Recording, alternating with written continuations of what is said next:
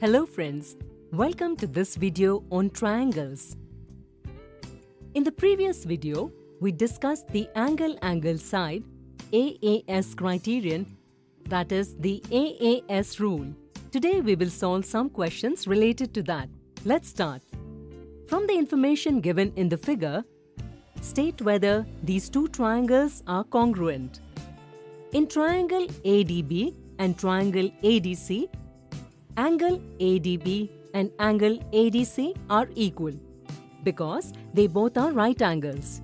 According to the figure, both angle ABD and angle ACD are also equal, and side AD is the common side. Here, two angles and one side are equal.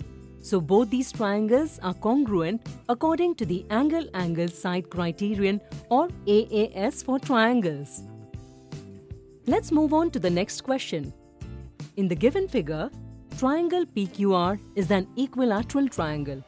QT and RS are perpendiculars to side PR and side PQ respectively.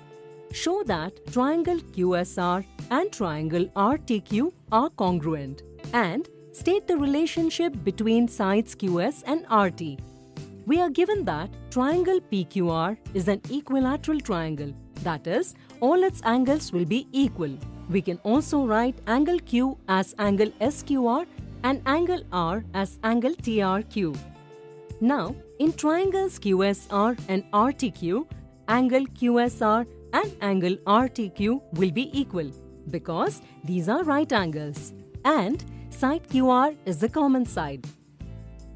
Looking at the equations 1, 2 and 3, we can say that this triangle is congruent according to the angle side or AAS congruence rule.